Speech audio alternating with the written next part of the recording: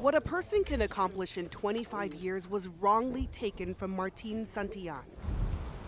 In 1997, a man named Damon Whitman was shot and killed in Deep Ellum. Santillan was arrested, charged with capital murder, and in 1998 convicted to a life sentence. Good. This is cause number F97. He was 23, stayed in prison for 25 years, and today he is 49. They didn't investigate it.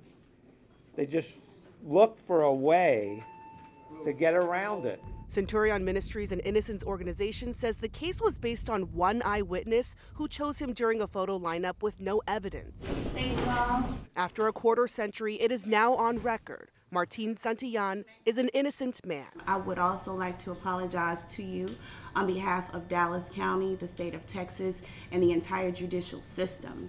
I wish you well and best of luck in your future. Oh, I've always, yes.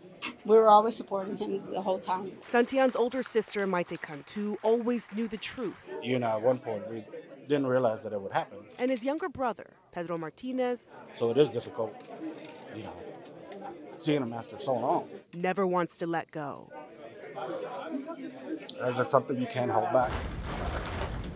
New DNA testing on a bloody Dallas Stars jersey not only proves Santillan's innocence, but another man recently arrested in Colorado will face trial. And it kind of tempers the joy in some sense of knowing somebody spent all that time in jail. In prison, Martin Santillan couldn't say goodbye to his mother. He wasn't able to be here when two of my family members passed away. That was the hardest.